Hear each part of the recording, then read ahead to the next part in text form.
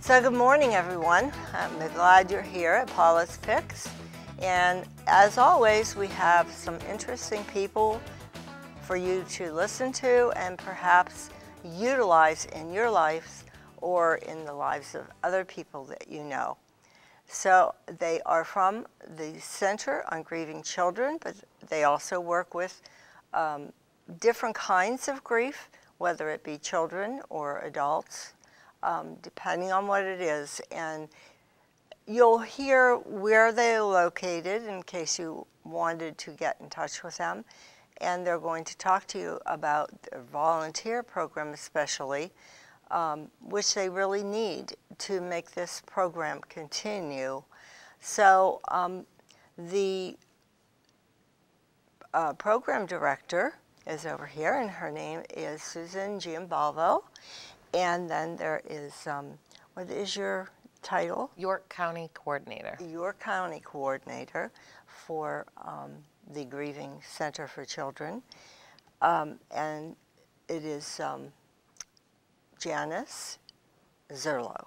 I had to remember, these are tricky names. So I introduce you to them. I hope that you get a lot of information, and I hope that some of you consider volunteering. So, ladies, who would like to start? I'll let Susan start. Well, okay. Well, thank you very much, Paula, for having us join you this morning. It's great to be here and to have a chance to tell everybody a little bit more about the Center for Grieving Children and what we offer and how they might get involved.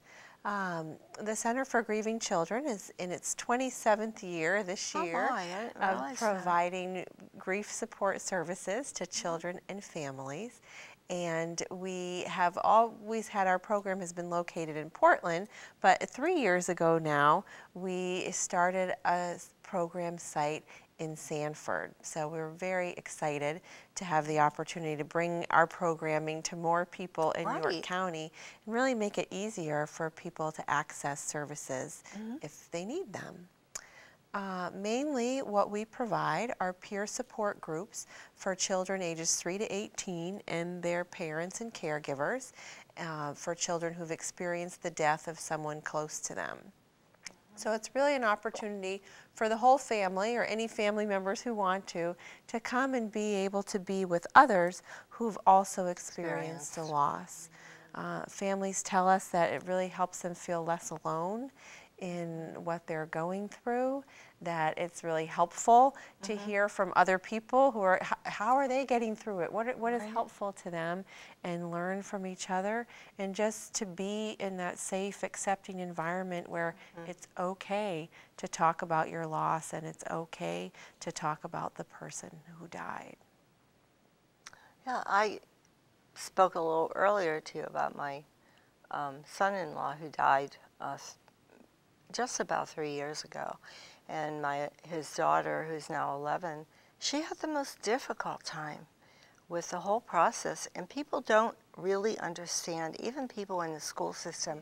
Her teacher that year, she would put her head down and she would sob, and she couldn't do her work, and her mother would have to go pick her up. And her teacher said, "Don't you think that a year is enough time?" Well, society as a whole doesn't give us a whole lot of permission, you know, and they don't realize that grief is a lifelong experience, and everyone does it in their own time, in their own way, and that it's really, you know, you're never the same after someone dies, especially a parent, but you learn to live in a different way. You learn to live with that grief and hopefully become stronger through the tears and through that grieving process. Yeah, and I could even see changes in her, like with her hygiene. She didn't want to fix her hair or be dressed up like the other kids for school. She didn't want to do anything. And so that would have been a good program for her, because we did look for it, but there wasn't in Springfield that we could find. So she went to counseling, and she got her a good counselor, and that worked pretty well, but she's still grieving. So, you know, it's going to take some time. It does take time, and we really want everybody to know that. And so the center services are available to anybody at any point. We have families that may come to us very soon after the death has taken place, within a few weeks or a month or two, looking for services and support. But sometimes it might be years later that somebody said, you know what, I'm still struggling with this. I could really use some support. Or maybe now I'm finally ready to even work through my grief, and I could use some support. And we have groups for adults as well. We have a young adult group, 19 to 30 for 19 to 30 year olds. And that is great to hear. And we have a bereaved parents group, and we also have young widow and widowers groups. We have two of those actually. One meets in Portland, and one meets in Sanford. So we see, especially I find with the adult groups, that people may come many years following the death, but sometimes with kids too, they may come for a little while. They've gotten what they need and off they go, and then 2 or 3 years down the road they feel they could use some more support again, and they come back. So we really try to make it flexible and as open as possible for families to join at any point and to stay as long as the service is helpful to them. Good. Yeah. And the process is really a deliberately slow process for families. You know, when they call and we send out information about the groups, because a lot of time they're looking for grief counseling or grief therapy, and we tell them that that's not what we do, but we do offer referrals if they're looking for individual counselors. But we really, it's peer support, so it's trained facilitators facilitate the groups. There would be 2 or 3 in a group, and then the peers, the kids that are in the group or the adults that are in the group, really are supporting each other by talking about their feelings and their stories and saying what's going on for them. And it's really amazing because kids and adults, families come in at different points in their grief journey. So you might get a family brand new that had a loss just 6 months ago, and so they sit down and they hear another adult or another child talk about how they're doing, and it's been a year for them or it's been 2 years, and they can see maybe some light at the end of the tunnel, that it's not always going to be this heavy, it's not going to always be this sad all the time. It may be like that around the holidays, around an anniversary. Do you see an influx of people coming in during the holidays? A lot of calls, yeah, a lot of calls around this time of year. And I think that it's really important for people to have that hope, but they're really getting it from each other. So it's not, it's not us. It's really a sense of community that the groups become. Kids become friends where they would never have had a friendship, but because of that commonality of having a parent die or having a grandparent die, it's a horrible thing, but it really does bring people together. It does. And like no other, because even family members can't fully, if they haven't been through it, can't fully help another family member out. And, they don't get sick of hearing them talk about it, but it just, the person who's grieving feels like, well, gosh, they look at me like, you're not over this yet, you're not dating somebody new yet, you're not, you're not moving on yet, why are you still so sad? Well, it's, because nobody wants to be with someone all the time when they're sad, but that's what the center does. It doesn't just that's go away instantly. Yeah, we allow that. Do you notice any kind of relationships that the children or other adults build with the volunteers? Yeah, I think there's definitely a trust. I mean, we've had an influx of volunteers just recently who started off with our program 3 years ago and have kind of moved out of the adult support group on our normal Wednesday evenings, and they've actually moved to facilitate the young widowers groups on Fridays. And so that was a big, I was really apprehensive that that was going to be a big loss for our groups. But the way that we do it is we really transition them, and the people in the groups come to accept them. And it's really not about the facilitators so much as Right. it is about the way that we're taught to facilitate. Because if everyone there that's facilitating a group is doing it with the same model that we train people in and that we work with people about, you know, you don't sit there and fix things, you don't judge, you don't, you know, you don't offer solutions, you reflect. You might say, wow, that sounds really hard, you know, what you're going through. Does anybody else have similar feelings? So it's really a reflective feeling.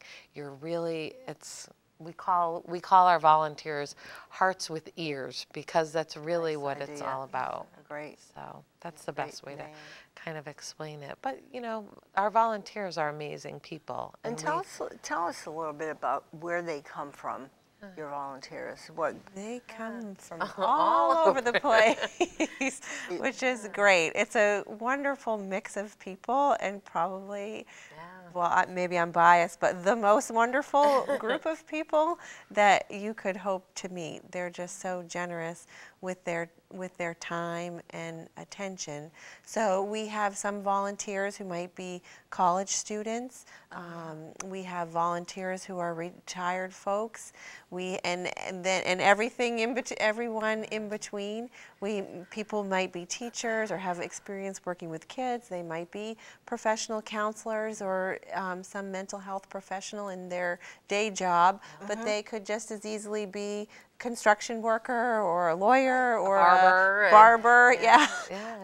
It's really, it's a very diverse And you group mentioned of about a folks. corporation. You get some volunteers through corporations. Yeah, so there's many different ways for people to volunteer with the center. We've been talking a lot about the groups, and all the groups are facilitated by trained volunteers, as Janice explained.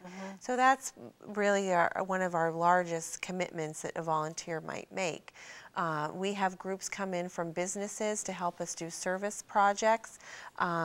For example, down in Sanford, we've done stuff through the United Way of York County, and in Portland as well through the United Way. Legacy Group has come and done a big service project for us. We have some volunteers from IDEX today or tomorrow who are coming to do a project for us. So it could be a one-day thing. We need volunteers to help us in the office, answering phones and doing mailings and things like that. Didn't think about that, but that's true. We have volunteers our whole board is made up of volunteers. We have lots of committees that do our fundraising events and really help to make sure that the center has the financial stability that we need, because all of our services are provided free of charge to families. So you need that influx of monetary. Exactly. So volunteers play a large part in that as well, supporting fundraising for the center. Over 150 volunteers in 1 week support our groups. Oh my. So so that's, when you think about that, that's a lot of people.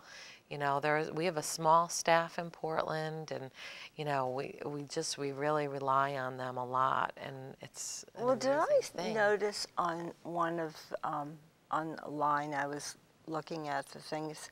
Did you have some kind of a program in the summer for fundraising, where there were balloons and the children were there? I can't remember if maybe it was the Barbara Bush Center, but it was a program. They had a big fair.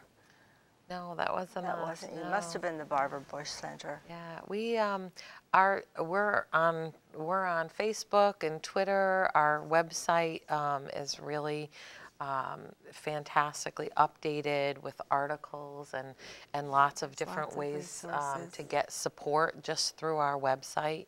But we take phone calls 9 to 5 during the day from schools and family members and, you know, clergy, hospitals that are looking for support or looking for information of how to support people. So our groups are just, they're big, but they're a small part of what the center does as a whole, actually. And you know, we have a couple of other programs, the TLC program, which is Tender Living Care Program, and it's for families ages 3 to 18 and their adult or guardian caregiver, and those are also for kids with their family members, and it's for if someone has a serious illness in their family.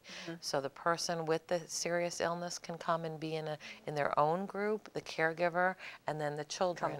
The same as our bereavement groups, they split up into age-appropriate groups, and they can support each other, peer support, again, facilitated by volunteers, and really just get the support that they need for the changes that they go through, the worries that they might have about their parent going in the hospital, or, you know, not feeling well, and all that impacts a family. It's huge. Right. So. It has to be huge. Yeah. I can remember being, I'm also a chaplain, and I went to Brigham and Women's as part of my training. And they called me up to the NICU, and there was a family. They were Puerto Rican. They were kind of hard to understand, but the baby was dying, and it was quite old, maybe 9 months. And they had it all dressed. They wanted me to baptize it, so I did, you know. And of course, having been Catholic at the time, and most Puerto Ricans or Hispanics are Catholic, a lot of them are, and so they had her dressed in her outfit, and the nurse kept coming in and taking her vitals and everything, and but they didn't really want to hold her. They were really frightened, and so we went into another room, and I carried the baby in, and it was a really sad thing, because they passed the baby from one to the other. They got calmer, and the nurse was talking to them, and I was talking to them, and then the nurse gave her to me, and she died in my arms. And it was really, really sad, because the parents just didn't believe it. Even after all the time that she spent in the NICU, they weren't accepting it. And they rolled this big thing in, and they laid the baby on it, and they had a camera, and they took pictures of the baby. Maybe they felt that would help them, I don't know. But I had a really hard time. And I mean, I never had anybody die in my arms, especially a baby. And there was no help for me there.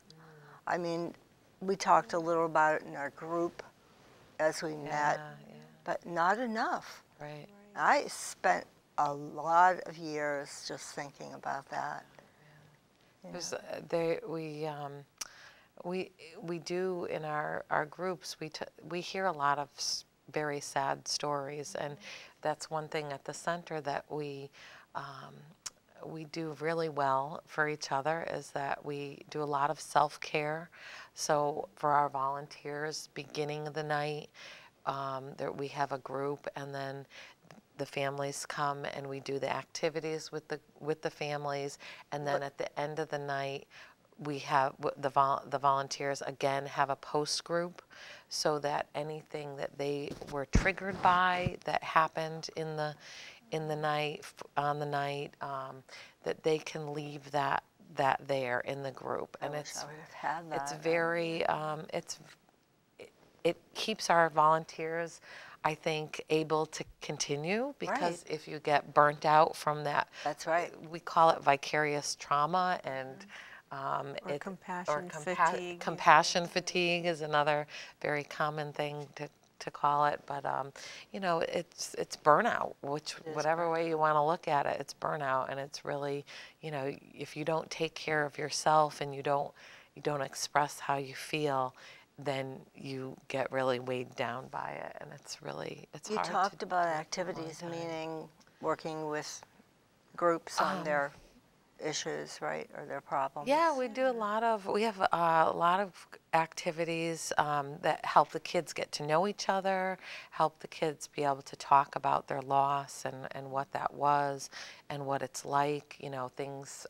We play a game of Jenga, which is the stacking the blocks, I know and that. the kids will write their own questions on it, like what was your loved one's favorite ice cream, you know, and it's really to get the kids talking and to get them to know each other, and it not being it's not all sad and tears. Right. It's a lot of fun and laughter, and kids actually say, I don't think I laughed before I came here, because they felt guilty about laughing. They felt like, wow, I'm supposed to be sad all the time. And then they come and they learn to laugh again, and it's okay, you know. They don't feel like, oh, my mom is going to be thinking that I'm not missing my dad, or my dad's going to be thinking I don't miss my mom, or you know, my parents will think that I don't miss my brother if I'm laughing. But those are real things, and kids need to be able to express all of those feelings. Of course they do. And do you incorporate artwork in that? Oh yeah. There must be a lot of really positive things that come out of that. We really try to give the children, especially the adults too, multiple avenues for expression, because especially for the younger children, they don't have the words to express everything that's going on for them, and that cognitively their brains haven't developed enough yet, even maybe to understand all of the permanency around death and what it really means. So we use a lot of artwork. We use games. We'll use puppet theaters. Oh, that must be play, dress up, all kinds of different things, just to create that space where children can express themselves. And we also use a lot of movement as well, both locations. Well, we have rooms where people can get their emotions out physically. So if they need to go in, if they have big energy and they need some space to wave their arms and scream or hit something, or they need a space that can be quiet and actually very low level of stimulation, they can create that in these rooms. So kids have options, and everything at the center is very much choice. People always have the option to participate, they have the option to share, but they have the option to pass. We really want people to feel like they're in control of what they need to do, and they know what that is for them. You have you mentioned you have teens too in there, and children, and I wondered if there were any of those who say their father or their mother died, and they didn't want to have any connection with the father or the mother who was alive because of it. It was almost a blame issue, and I just wondered if you would see that in their groups as they were talking. Or I've seen it just on TV where they've shown sections of kids who don't want to even be by their parent who is alive. They feel guilty, they're angry, and they don't see them as people who would be helpful to them in their grieving process. Well, I don't think we've necessarily seen the extremes of that. in our program, but I think that there is a particular challenge when it comes to teens, because developmentally, what are they supposed to be doing? They're supposed to be making that separation from their parents and other adults and going towards their friends and their peers. And as anyone out there listening who has ever been a teenager or who has teenagers can attest, that even in the best possible circumstances, that can be a very difficult transition to make. So imagine that you layer onto that a significant loss of a sibling or a grandparent or a parent or a friend, and it becomes even more confusing for parents and for the teens.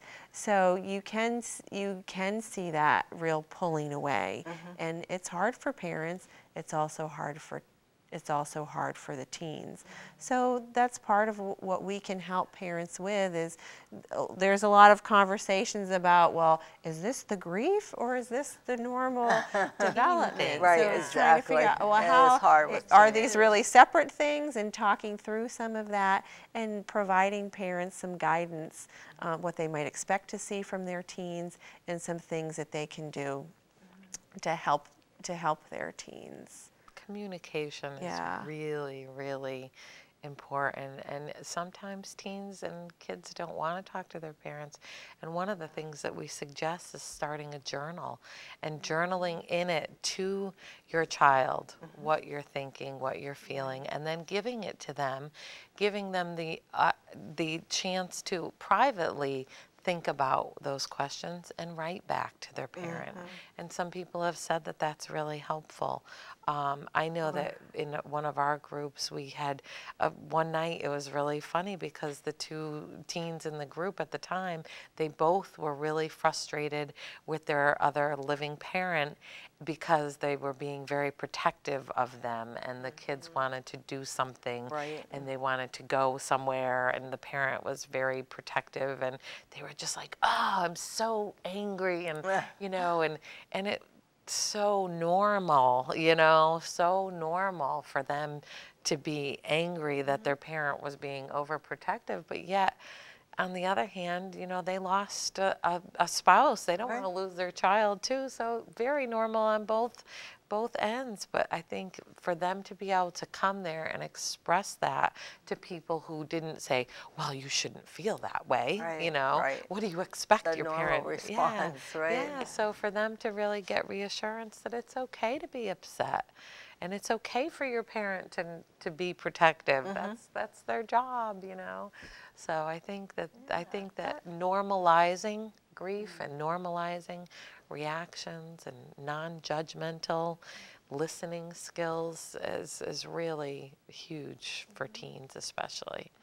So, well, tell me a little bit more about your volunteer program, and I have a question. Like, how would it affect your agency if you didn't have enough volunteers or people weren't really interested in doing that? We wouldn't be able to offer our services. Exactly. So I'm hoping that the really people critical. out there, the audience, are hearing this. And I think, you know, sometimes people say, oh my gosh, I couldn't even imagine. How would I do that? I don't know if I could. But there really is excellent training that everybody goes through ahead of time. And then, as Janice said, there's weekly support. And there's lots of experienced volunteers who are already a part, who are there to help guide and support the new volunteers as they come on. And on the night or the afternoon of service, there's always either a staff person or a mental health consultant who's there. So if anyone has any questions, or there's an unusual situation or a need, or there's somebody right there. That's the way it was in hospice when I trained, you know, as a volunteer. I mean, there were issues in some places that come up, and you could go back and talk to someone and let them know Yeah, we don't ever want our volunteers to feel like they're carrying the weight of the program. That's our job, and that's our consultant's job, and that's why it's really an amazing support system for the facilitators, and our volunteers go through a 30-hour training, but that's after they've come to an orientation and they've talked about, heard about all the things that the program is about, all the different opportunities to volunteer. There's probably more clerical volunteering done in Portland just because that's where our main office is. Right. And sometimes it's sporadic around big events. Like we had some volunteers helping for our just recent markathon. Our auction, which is coming up in February, is our really big event, and so we use a lot of volunteers for that. And so it's kind of sporadic for some of the events, but day-to-day stuff, we have people that come and empty our recycling. I mean, you name it, we have people that help us on a day-to-day basis. Sweep the rooms or whatever. So, yeah. In particular, in York County, we also have a special York County committee because our program and service is new there. We're really trying to raise awareness and in all venues about who we are and what we do, and so that people who need our service can come, but also, of course, so that people who think this is an important and necessary service can get involved and support it. And I know a lot of the high schools have support teens there in different areas. Even a couple of them come here. So, you probably could reach out to them too if you haven't already, as a volunteer, especially if they're considering social work or anything that they're going into that might be. And regarding teens, we're also right now looking at how can we best serve teens in our program. So we would love to meet with some teens. Sure. Who could advise us on what kinds of content are teens interested, what social media platforms are they using, so that if we that we're not looking for them on Facebook if they're on Instagram or somewhere else I've not heard of yet. So we really welcome that input because we also hear from teens themselves that they don't know what to do when a friend of theirs is grieving. And that young adult group, I think, is another group that's really really because, like you said, they're moving out, they're either getting their first job, they might be getting an apartment, sharing it, they might be moving to a different city, going away to school, and there's no one there that they're connected with except for maybe a couple of friends. But if they have a loss, so we're trying to figure out how can we support them more. We would love to have a group down in York County for young adults as well, but we need more volunteers in order to staff that. But we know that the young adult group in Portland has been well received, and that's been around. I would imagine so. But there's a lot of colleges, and people, die accidentally at colleges, or suicide is that's another good place to look for volunteers is in colleges. They all have to do internships or we have wonderful interns. We have wonderful interns. Well, you talked a little bit about a consult. What does a consult do at your agency? Oh, a consultant is someone who would provide that that piece that the staff person would provide. So if usually our staff person is there one week and the consultant is there the next week. So if volunteers have any concerns, we also have team coordinators, which are volunteers who have been there a little bit longer, that take a little more responsibility for the night. So again, volunteers. That's wonderful, But the consultant would work with the team coordinators on that night, that if there was a group that had a difficult time or if they were concerned about a participant's safety, the team coordinators would bring that information back to the consultant, and we would make sure that that person was cared for, that person got the necessary support that they needed right then and there. So the consultants are very important. And what do you do for yourselves so you don't burn out? That's a great question. Well, we take pretty good care of ourselves at work. There's a lot of opportunity to get support from each other, and we really practice the model at work too. You know, and, our staff meetings are a little different than most staff meetings, but it really does support the entire staff. So. And I mean, when you go home, I mean, you must still be carrying some of that with you. You do. I find it's just over the years really something that I've had to learn to separate from. But I find, you know, in this, a core part of what we believe at the center is that each person has what they need to get through this difficult time and to find their way through their grief. And so I really hold on. That helps me a lot because you trust that I can help this person and they're going to be okay. It's not my responsibility. Right. I'm here to help them how I can. So you should bring a plate of chocolate to your meeting. We do often. Chocolate is usually one of those little self-care pieces. Yeah. Right. We also have, we haven't touched on it yet, is the multicultural program that's been part of the center in Portland for 17 years now. Yes. And that has been something that we're very proud of. The directors that have taken that to new levels, and we work with the Portland schools on that initiative. And yes, there are a lot of them even in South Portland too. A lot of multicultural people in there, and I worked with. They called it Around the World because there were 40 children, and they were all like 3 to maybe 7. Yeah. And most of them didn't speak English, you know, and we got along fine. Yeah. But we had a lot of people come in and volunteer to kind of work with them on their language skills before classes and after. I mean, we did cooking and things like that, and I really enjoyed that, and I really thought that's a way to communicate to your new neighbors now, and to accept the fact that it's not just Caucasian, it's from other countries, and we need to be more cognizant of what's going on. Portland is getting more and more diverse, and now people are starting, as you said, to move into surrounding towns and communities.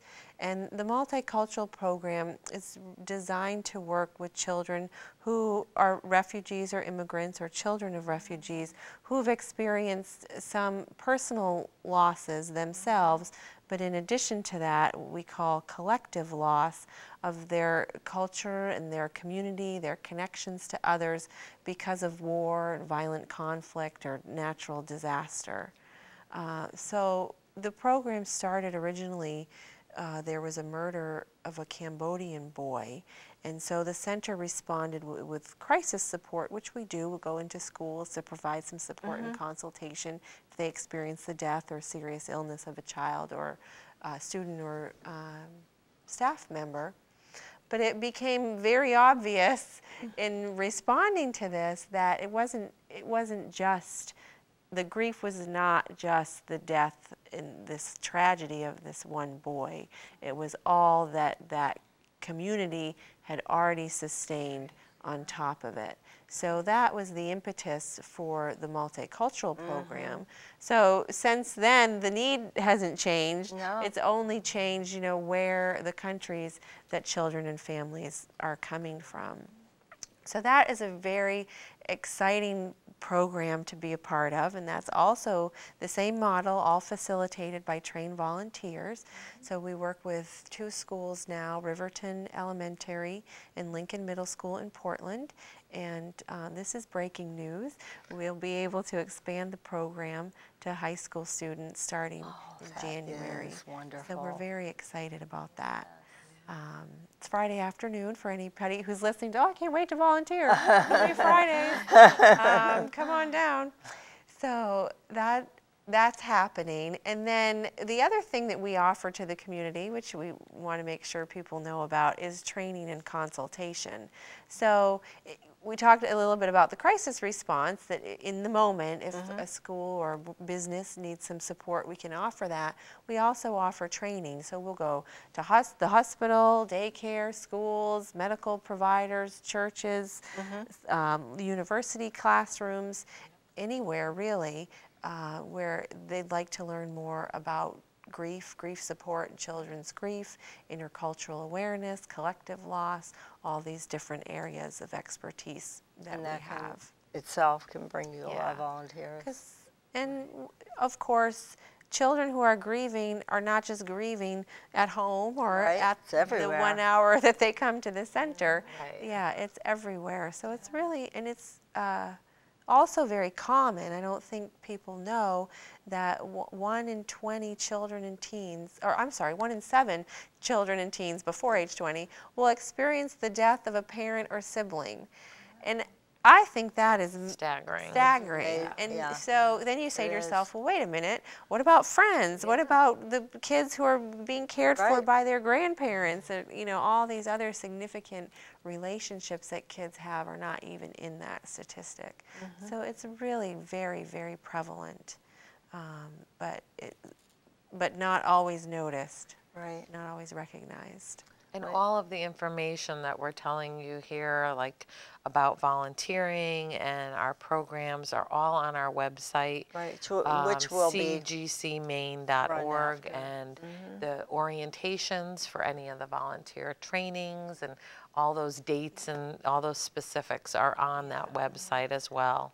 But the simple way to get involved in any capacity, if you need information, if you want services, if you'd like to volunteer or offer support, is just pick up the phone and call us.